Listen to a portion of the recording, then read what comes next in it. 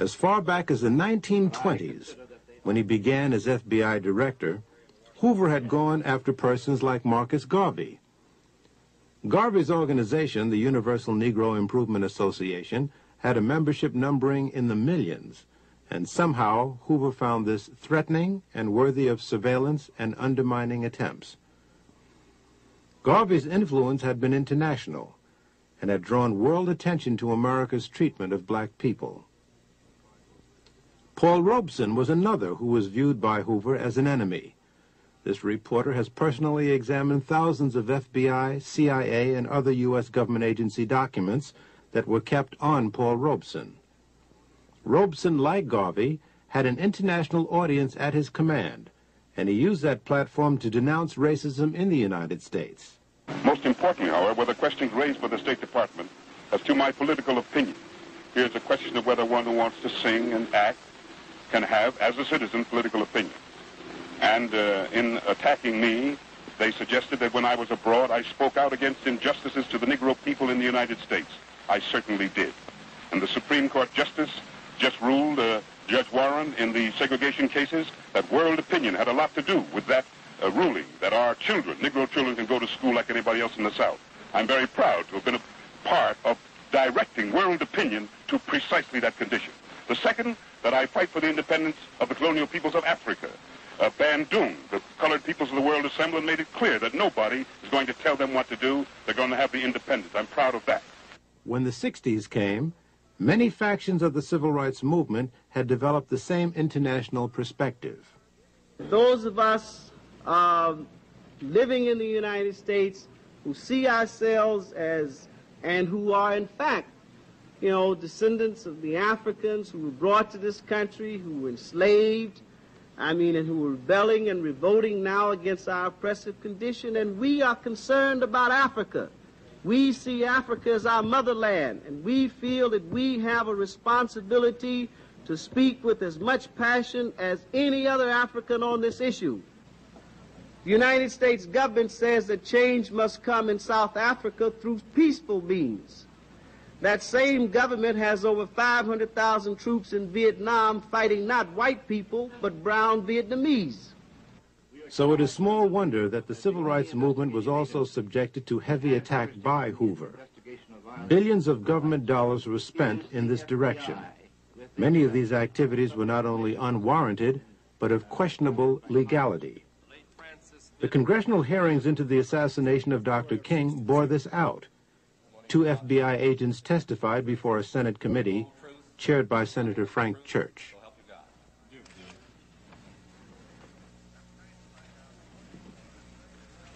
I'm trying to find out what it was that impelled some part of the FBI to pursue Martin Luther King with such an obsession.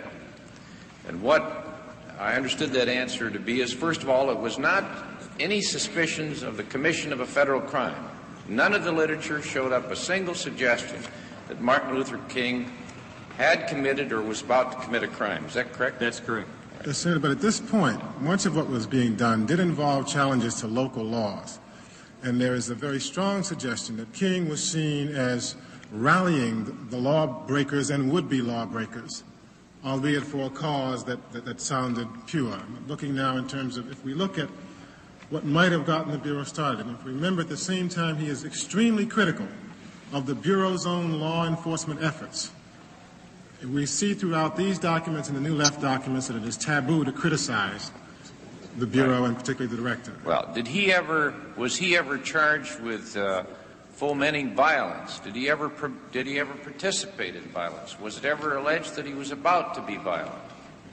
That was the very opposite of his philosophy, Senator. So that it was neither the fear of commission of a crime or the commission of violence. Was there any serious charge that he himself was a communist? No such charge ever was made. So that what was left then was a decision on the part of some persons or person within the FBI that he should nevertheless be pursued. And replaced. And the basis for that apparently was political. The decision that he was dangerous or potentially dangerous to someone's notion of what this country should be doing, and a further theory that the FBI possessed the ability to enter into this field and to investigate and to intimidate and seek to neutralize and indeed replace a civil rights leader that they thought to be politically unacceptable. Is that correct? Yes. Correct. All right. And the tactics they used apparently had no end. Microphonic surveillance of hotel rooms. They included informants. They included sponsoring of letters signed by phony names to relatives and friends and organizers. They involved even plans to replace him with someone else the FBI was to select as a national civil rights leader. Is that correct? Yes, that plan didn't get very far. But it was seriously considered, and Mr. Hoover penned a note to that suggestion commending its authors, did they not? Yes. All right. It also included an indirect attempt to persuade the Pope not to see him. And many other people. A direct attempt to persuade one of our major universities not to grant him a doctorate degree. That's correct. After the March on Washington, there was an acceleration. He was defined because of his speech in that demonstration in Washington as the most dangerous and effective leader in the country, and there was a paper battle within the Bureau as to how best to attack him, and he was attacked. After Time magazine named him as Man of the Year, again the Bureau finds that reprehensible, believes it must attack and destroy. When he was given the Nobel Prize, again they seek to discredit Dr. King with the persons who welcomed him back from that award. When he began to speak out against the Vietnam War, there's a new crescendo of efforts by the Bureau to discredit and destroy Dr. King. It is my feeling that the assassination of Dr. King was a part of a conspiracy in the country, and I do believe that some individuals in very high places of our government were involved in this conspiracy. And it is the same conspiracy that eliminated and destroyed President Kennedy, Senator Kennedy, Malcolm X, Medgar Evers, and so many other freedom and human rights individuals. I'm convinced the government was involved at some level. I will never separate the conduct, the attitude of Hoover and the FBI from Dr. King's assassination. I never will do that.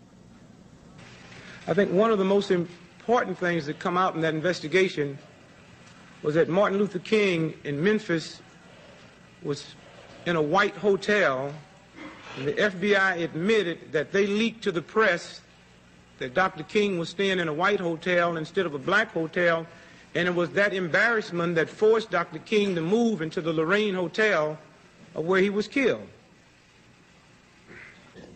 There are more questions regarding the FBI's role in the assassination of Dr. King. For example, why was Dr. King stripped of his protection just before he was killed in Memphis?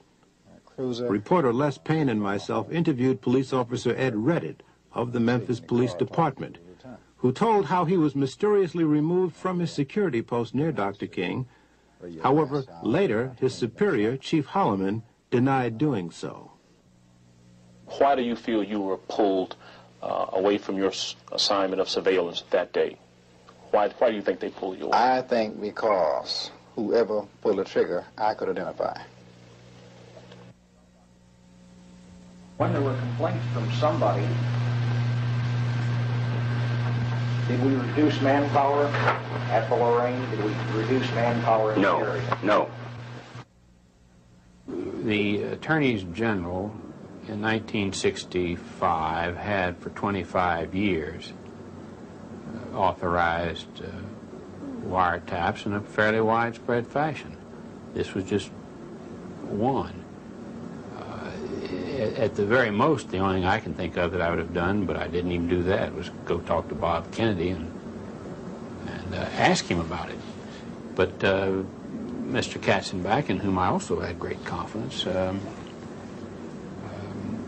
without giving me the details, said that it was all right, that he had, that there were it was not being done anymore, it would not be done anymore, and that there was just nothing to worry about. I think the issue is the near-fascist police state mentality that pervaded the intelligence community, that is a danger to America to this day. Malcolm X was kept under heavy FBI surveillance since he got out of prison back in 1953. As he rose to national prominence as the black Muslims' chief spokesman, he became aware that he was under close watch. Our desire, our prayer, that we can have a peaceful, intelligent rally here this afternoon. But at the same time, we see that they have surrounded us with many of their own agents in uniform and out of uniform. That surveillance escalated into the infiltration of the Nation of Islam.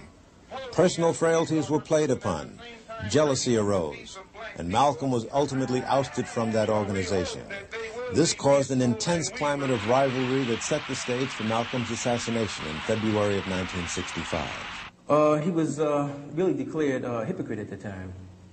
And because of some of the things that he was saying in regards to the Honorable Elijah Muhammad, may God be pleased with him, a strong position was really taken against him. The ministers began to speak out against the things that Malcolm was saying in regards to the Honorable Elijah Muhammad, accusations that he had made about the Honorable Elijah Muhammad.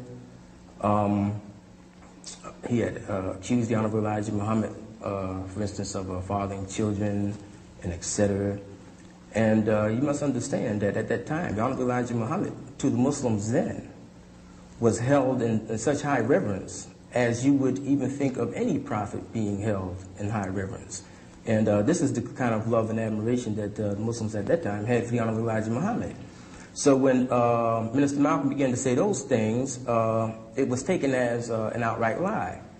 I would say that, take for instance, one time in the Muhammad Speaks at that time, the newspaper printed a big article concerning the chief hypocrite. And it actually had a picture of Malcolm's head, you know, rolling or bouncing down the street at that time. And, you know, the way that picture is depicted, you know, he has little horns on his head and things like this here. So indirectly, I would say that a very, very strong position was taken against him. Yes, he's immoral. You can't take 9 teenage women and seduce them and give them babies and not tell me and then tell me you're moral. You could do it if you admitted you did it and admitted that the babies were yours. I'd shake your hand and call you a man. A good one, too. But anytime you seduce teenage girls and make them be charged with adultery, make them hide your crime, why, you're not even a man, much less a divine man. So, and this is what he did. He took at least 9 that we know about. And I'm not speculating because he told this to me himself. Yes, that's why he wanted me dead, because he knew that as soon as I woke up, I'd tell it. Plan of action was basically what took place. Me and Leon, we took seats down in the front of the Autobahn. We came early. We would drift into the Autobahn. If indeed there was a search, then we could never enter. There was no search, so we drifted in just like we had hoped to. Leon Davis and myself took seats down front on the left-hand side. Benjamin and William, who carried the sort-of shotgun, sat right behind us, you know. And Wilbur sat somewhat in the back or almost in the middle. And our plan was, as soon as the brother came out to speak, that Wilbur would throw the smoke bomb to make a distraction, and that William would fire his shotgun, and that Leon and myself, we would fire our weapons, and then this break for the door. And without any further ado, I bring before you Minister Malcolm, and I pray that you and I will listen, hear, and understand. Thank you.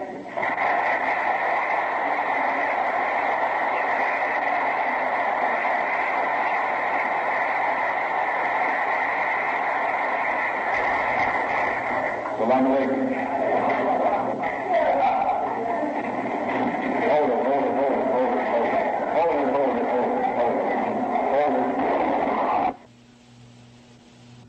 As in Dr. King's assassination, a police superior has trouble with the truth. He tells reporters that 2 suspects were arrested at the Audubon. Later, official police reports say that 1 was arrested. Also, listen closely as the police official carefully handles the question about police on the scene. We have 2 suspects in custody now. Where were they arrested? Fired the shot? I wouldn't know that at this time. Where were they arrested, sir? One of these men was arrested on the street by one of our patrolmen close by. There were no police at this meeting, were there, Inspector? There were no uniformed policemen assigned inside this ballroom. No uniformed police on the scene. Does this mean that police out of uniform were there? And if so, why didn't they take action? What were they doing there? This behavior pattern rings a bell of striking similarity with the behavior pattern of the CIA overseas.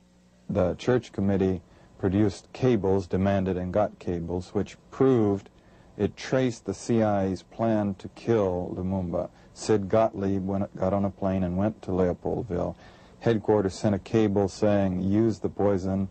Gottlieb was couriering for the poison. Headquarters sent a cable saying, you have to use it promptly because it deteriorates. And they had a plan to try and get it into his toothpaste, or give it to him in a Mickey at some social function. And then there's a gap, and no cables, no explanation of what happened. Then 5 weeks later, he's beaten to death on an airplane. And unfortunately, though, the airplane was in the control of people who had agency cryptonyms. And the gap of what happened has never been answered. The men who were involved and were responsible obviously aren't speaking out, and there's no paper to prove anything. So perhaps the same tactics were used against the civil rights movement. Heavy infiltration of the ranks, spread the seeds of dissension, then step back and let the blood spill.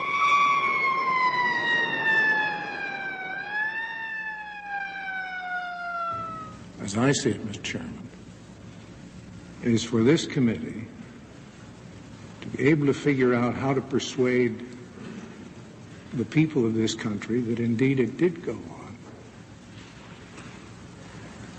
And how shall we ensure that it never happen again?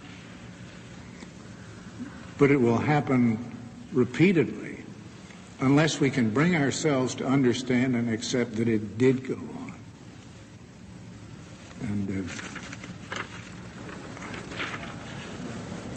And I say that as one who worked as a United States attorney with the Bureau and have enormous respect for its capacities in the field of kidnapping, bank robbery, and a lot of other things, but am appalled to learn what if it's correct, the intelligence side of that Bureau was up to for so long.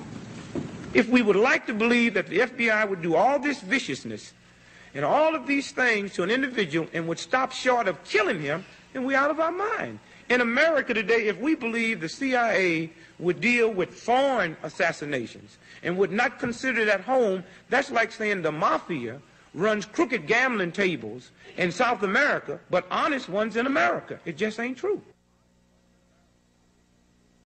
We've seen then how the decade of struggle ended. Many of the prominent figures like Malcolm X and Martin Luther King Jr. were assassinated amidst an intense climate of hatred that government agencies were acutely aware of. In fact, the FBI contributed to creating the climate of hate.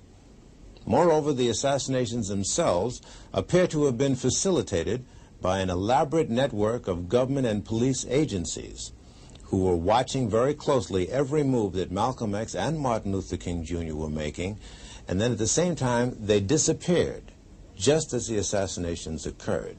But those were the leaders. What about the students, the troops of the movement? Well, they too were subjected to harassment. This document that you're looking at now shows how the FBI tried to divide factions within the Student Nonviolent Coordinating Committee. And the Black Panther Party was also subjected to heavy, heavy surveillance. We knew the history of the FBI's infiltration tactics in other organizations, particularly the American Communist Party.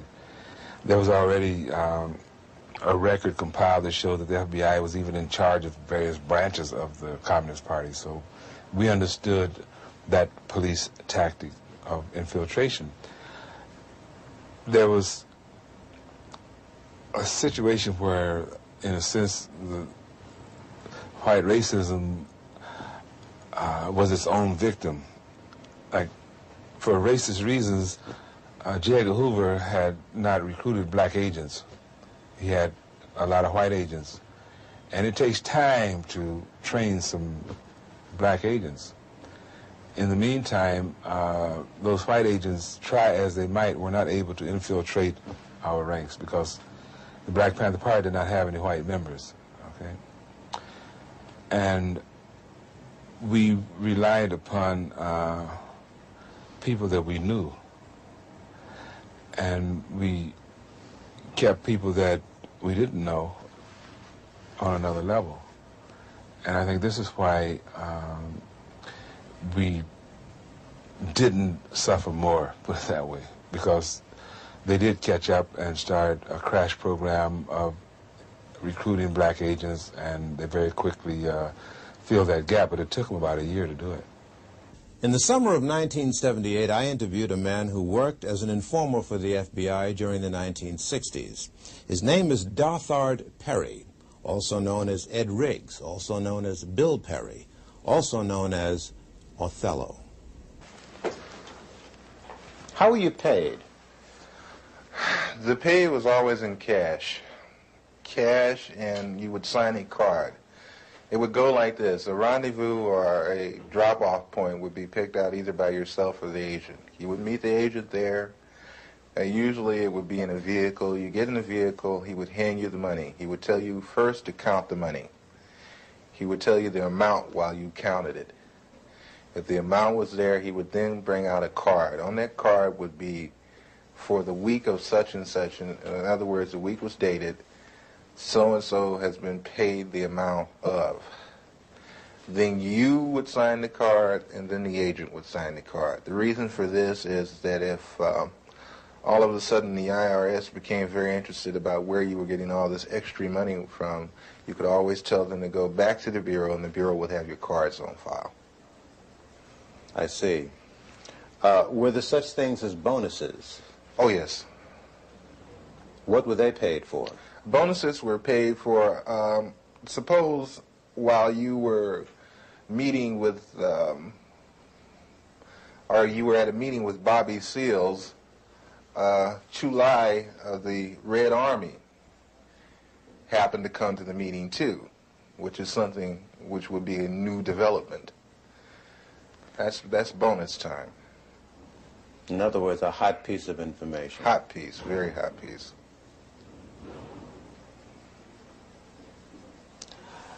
Did you ever suffer pangs of conscience? Quite a few times. Quite a few times. I still suffer pains of conscience. I suffer from the fact that a lot of people trusted me, and I misused that trust. I suffer from the fact that a lot of information that I gave out was the undoing of certain groups or certain people. I suffer from the fact that I'm on the run constantly. I have no real life to speak of. You have no family life, really? You have a wife? No, I don't have a wife. I do have a child. I can't see her that often. I have to stay away from them because once I come around, the Bureau shows up and harassment starts. I have very few close personal friends, no one to really confide in. It's like being on the outside of a glass jar and everything is happening inside the jar, but you're on the outside. You can see it happening, but you can't participate. Why have you decided to talk to me? For the simple reason, I think this information should be getting out, should be put out to the public. I think not only black people, but everyone should become aware of what your so-called law enforcement agencies do to so-called enforce the law. Because between you, myself, and the audience, I've seen more felons in law enforcement than I have in prison. Many would say, well, look, you yourself just got through saying that the DLA was involved in criminal activity. What's wrong with wanting to put them in prison? How would you answer them? I would answer them this way. First off, we have to understand why they did what they did. But I'm not even going to go off into that psychological hoo-ha. What I'm going to say is when you become just as bad as the people that you go after, then there's nothing gained and a whole lot lost. You also were active in the infiltration of many cultural groups. Before we go into that step by step, how much research and study did the FBI engage in of black culture in the late 60s? A great amount. Give me an idea. From the thing is, they have a file on every type of magazine that blacks read. They have a file on the music. Music? Music, dance, theater, actors, comedians, you name it, man. And they would actually study these different... Yes. Oh, yes, definitely. What would they do with music? To understand the people, you have to understand the culture. To infiltrate, you have to understand. You had a lot of so-called white liberals that were infiltrating the so-called black groups using the information that they had gathered from the studies of blacks. You mean just to understand the behavior pattern of our people? Oh, yeah. I can, Will Heaton could name out some jams of Miles Davis that I hadn't even heard of. He could name off some books that I hadn't even read pertaining to black culture. Did you ever see agents actually studying the music of... Yes, yes. Yes, I've seen them going over even video portion of cultural events. The understanding, like when, you have an organization like Leroy Jones' Black House. You remember that?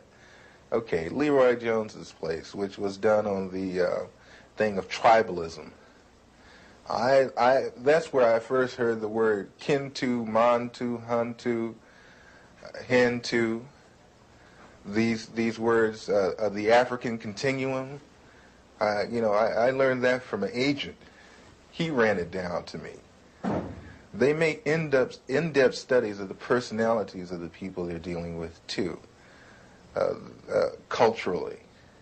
It always helps it's the thing of you can take their culture and use it against them. How large would you say an extensive collection on our culture would you say the FBI has? Would you rate it as large as a particular library, like the Schomburg Library in Harlem? Or... I would rate it better. I would rate it better, and the fact is that they go into details that we probably would overlook. Will Heaton used to meet me in different places. You know, Will Heaton, that was one of my supervising agents. There is a certain bar in the Los Angeles area where people into black cultural things met, and Will Heaton used to meet me there. And he would go into very long and tiring conversations with some very articulate brothers about culture, African culture, and Afro-American culture. Tell me about some of the cultural organizations that you infiltrated and what you did. PASLA, Mafunde, Watts Writers Workshop, which they had. The Watts Writers Workshop? Yes.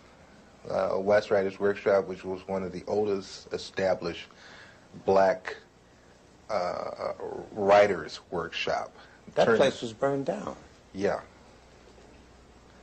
The Bureau had it burnt down. How do you know that? I know because I participated. I did the arson. You burned down the Watts Writers Workshop? Yes. Why did they want it to go? At the time, funding had been cut to the workshop, had been cut out, but it looked like there was a possibility of a grant being given back to the workshop.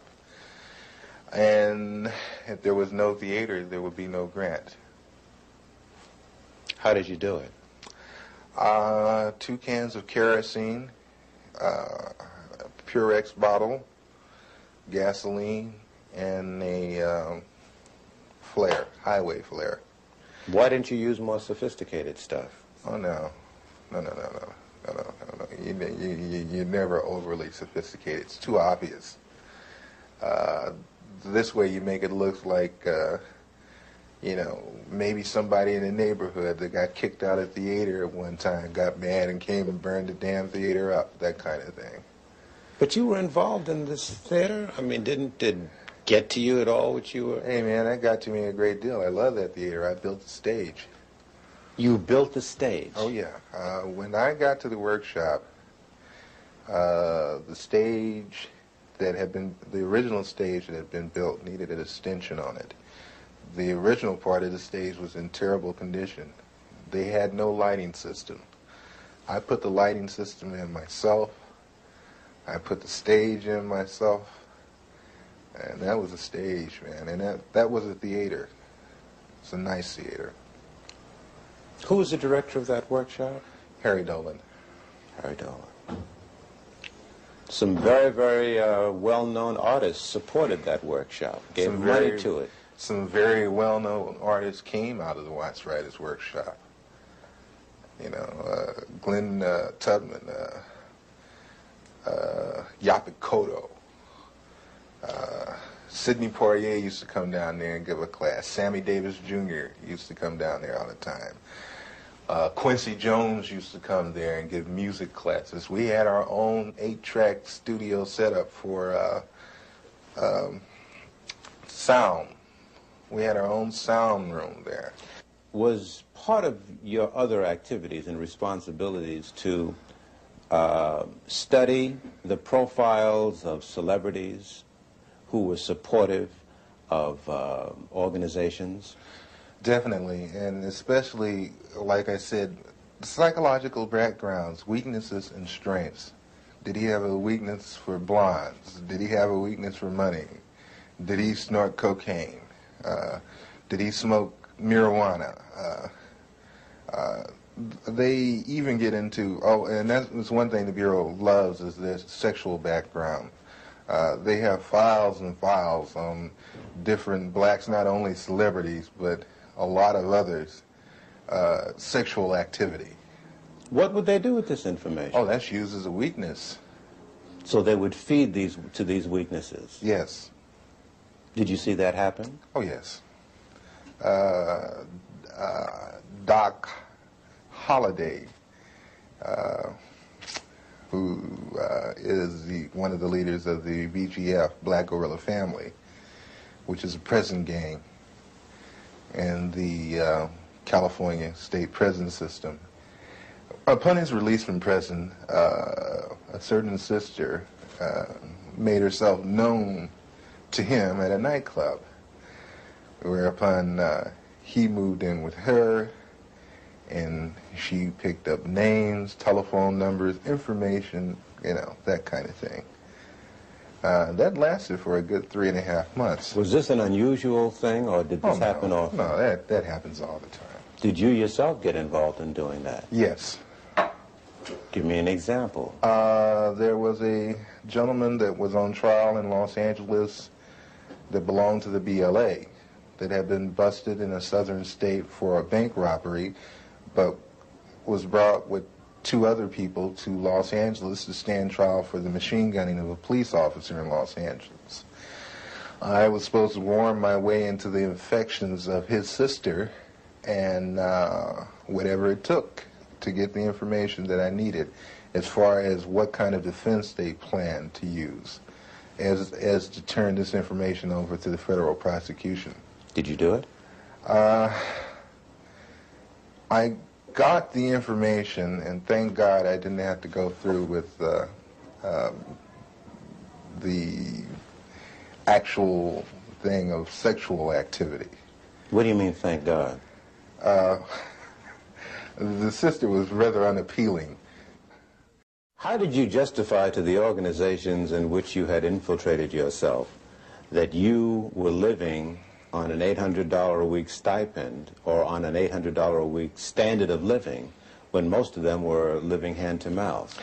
Well, hey, brother, you know, I'm hustling, you know. I mean, hey, man, you know, sell a little of this on the side, a little of that on the side. You know, I get over, you know, that kind of thing. In other words, ain't nobody's business but mine where I get the money. So, you know, everybody took it for granted that I was possibly doing a little dealing on the side. That kind of thing. Then also, everybody liked me for the simple reason that I would do things that I didn't have to do. I would go out of my way. You know, like Mafunde would have a pageant and they needed someone to do the sound setup for him, and I'd say, of course, I'll do it for you. You know, that kind of thing. I was very well liked at one time in the community. Would you say to American citizens that this situation of surveillance and infiltration continues to this day? Oh, yes. On the dimension that you experienced? Probably much larger by now. Larger? Oh, yeah. Let me put it to you like this. Each year, everything gradually escalated up more and more. So I figured when I left, it didn't stop escalating. As they say, one monkey does not stop anybody's show. You mentioned Sammy Davis Jr., who at one time, it was reported, gave money to the Black Panther Party, I believe. Were you ever assigned to look into that? Yes, I was told to try to get as close to Mr. Davis or to anyone in his office as I could. I used to go up and have real chit-chat, chummy conversations with his personal secretary, Ann, at the 9000 building on Sunset. And I used to bring a Portapac video camera, and I used to go around and I would videotape the whole office. You mean celebrities would be coming into his office and you'd film them freely? Oh, yeah. Didn't they question that? I'm from the Ross Writers Workshop. Yeah, right on, brother, you know, that kind of thing. No questions asked. Same thing with the NAACP Image Awards. You know, they were very interested in people like Sammy Davis Jr. There was another black in Los Angeles that they were very interested in because, not Los Angeles, but in Sacramento, Nathaniel Colley, who's attorney for the NAACP. And I know Nat. And they wanted information on him, just for the simple reason that he's an attorney for the NAACP, which makes no sense to me, but must make a lot of sense to them because they use the information. You've been called upon to testify in Washington. Before who? Before the Senate Committee. I was called first to testify before the Church Committee, and I did go to Washington, D.C. I did testify to those people, And I want to say right now that the committee was full of smack. They got loads and loads of information and didn't even use it, didn't release it. I had tapes that I offered to them in evidence against the Federal Bureau of Investigation with conversations of me and my supervising officers where he's telling me to obtain certain articles for him by stealing. Don't get fingerprints on it. We can really use that. Did you take the weapons over to such and such?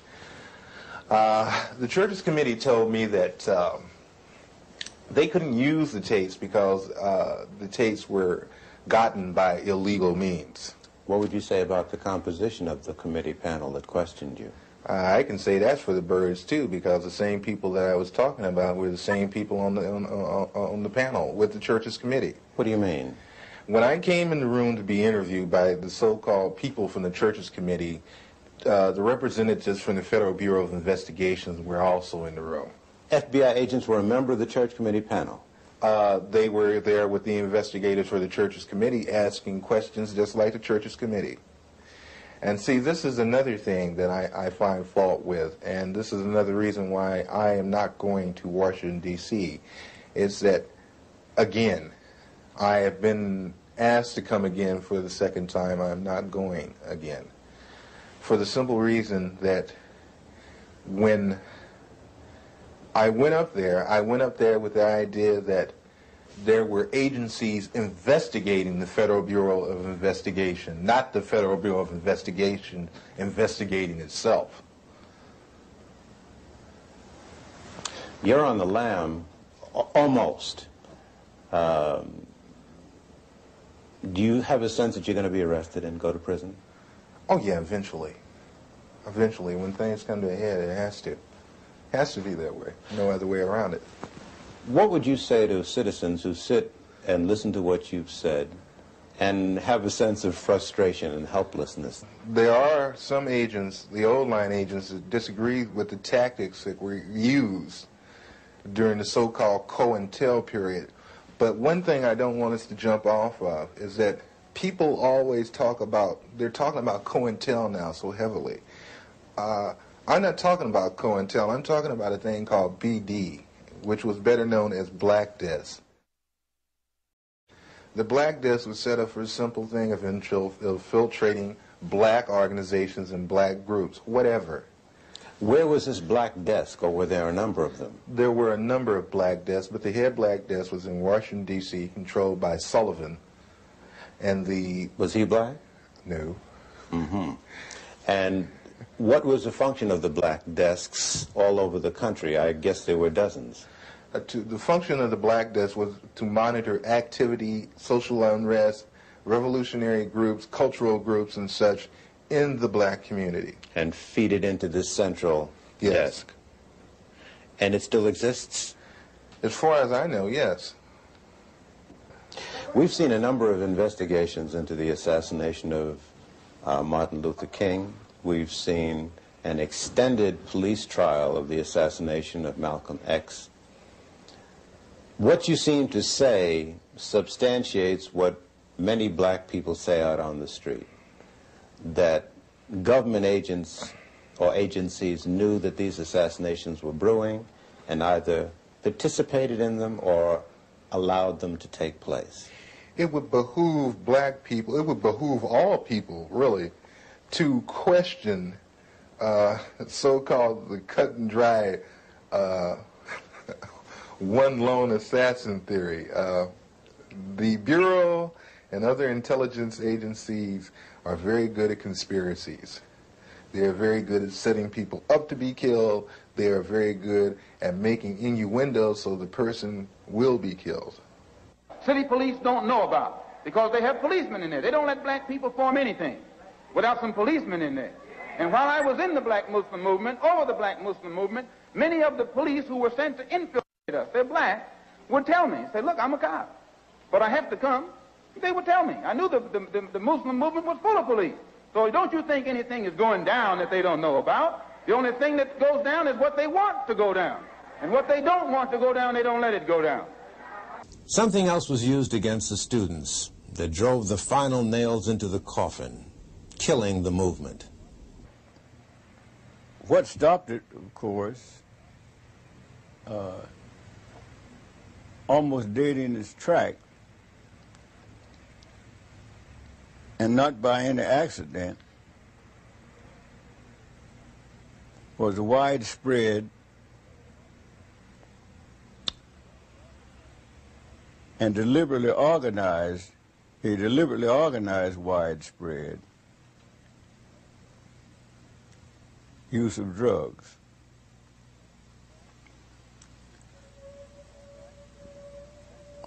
The fact that a decision was made, and I think most of you familiar with the broadcast of the mafia defector who went on public media to declare what happened and outline in great detail the great plan of how to destroy the black youth of the nation, starting in New York. He said in a meeting 20 miles outside of New York City, the great decision was made. He said he didn't have to guess about it, and those who heard him know that I'm quoting him almost verbatim, because he was there. And the decision was to concentrate the distribution of drugs on the black youth of the nation, starting in New York. Starting in New York, beginning in the elementary school, and that to punish, even on the pain of death, any of the distributors who invaded the white community or predominantly white schools. That New York and other large cities were to be divided up into districts. The district commander, black, was to be given any kind of car he wanted, Mercedes,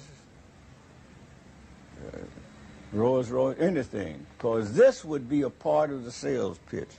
Said blacks just love fine cars, and he'd drive around through the community in his fine car, and some of his key assistants, and he'd be identified, he'd be known, and that sort of stuff.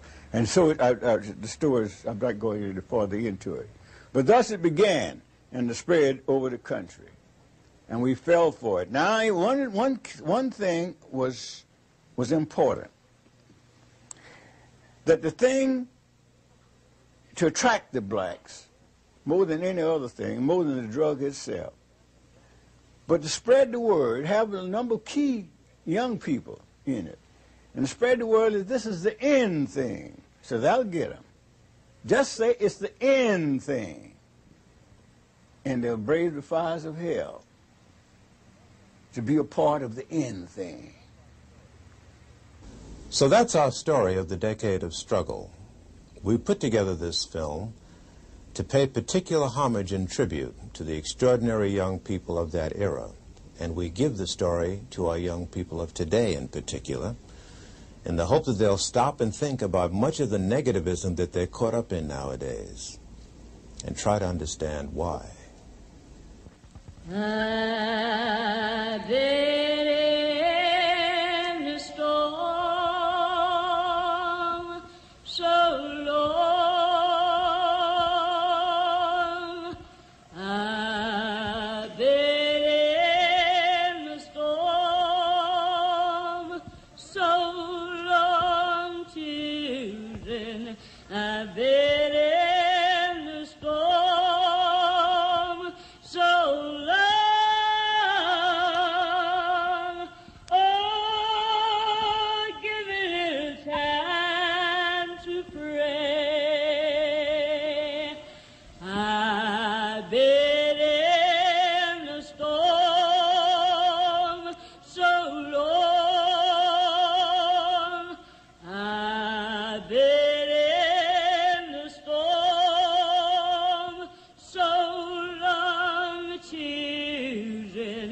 avere